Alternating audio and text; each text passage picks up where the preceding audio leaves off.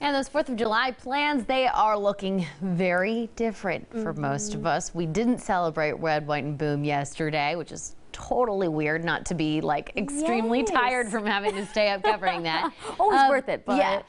And with COVID-19, you've been working on all these experiments at home and posting them to social media. So you found a way to do fireworks in your own home that does not pose any kind of fire hazard. Yeah, no fire, no explosions, no loud booms. And you know what? If you go to bed early like Hattie and me, or maybe you just don't have a fireworks display to go to. Well, this is something you can do even in the middle of the day. And it's really easy. What you need are 2 clear containers, some food coloring, oil, and water. So in this experiment, I'm using some vegetable oil, just some water out of the sink, and I went ahead and filled up one of the containers most of the way full, so a little bit more than 3/4 of the way full. You don't need to be too precise with this. I'm going to slide this roll of paper towels behind it so maybe you can see here in a minute a little better with what's going on.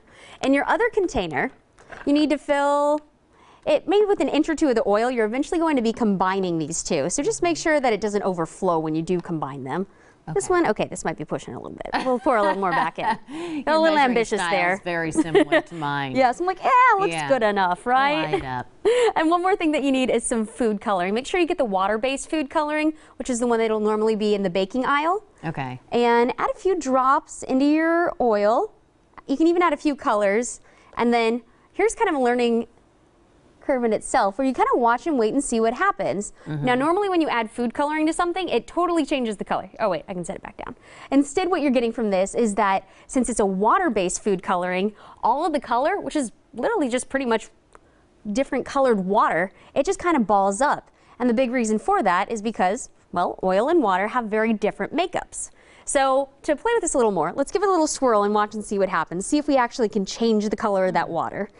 Well, you'll notice really not a whole lot different. I'm going to set this back down. It looks and cool. Instead, yeah, kind of what we got was that as the water kind of broke apart, well, it mixed with the oil again and didn't mix again. So we've just had, instead of those bigger balls of color, have some smaller ones. So now here's kind of the tricky part. You need to very carefully pour your oil and food coloring on top of your glass with the water in it.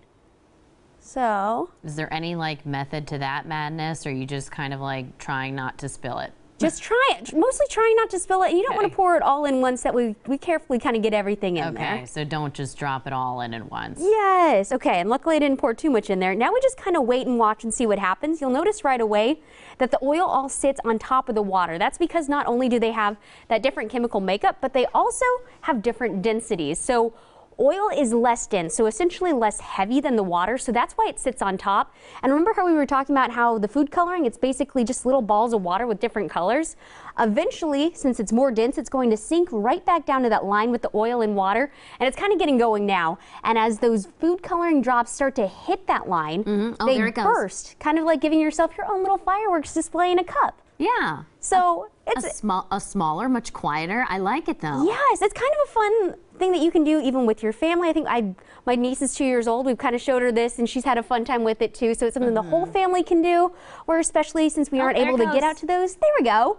It may not have that same effect as Red, White, and Boom, but you know what? If you have to stay inside in the AC, it's not too bad of an alternative. You like my sound? I do, and then you've got Hattie just making the music in the background. You can even be your own DJ for this fireworks display. Yeah, I know. You know me. I just start singing and for no apparent reason. Oh, I love it. It's very fitting for our fireworks display. I like it. That is so much safer than anything I could ever do. So, yes, and I have this whole experiment on NBC4i.com/weather, so I can show you another breakdown of it if you go check that out or check my Facebook page. Our local scientist, in case you didn't know. I mean, this one's beauty and brains, that's for sure.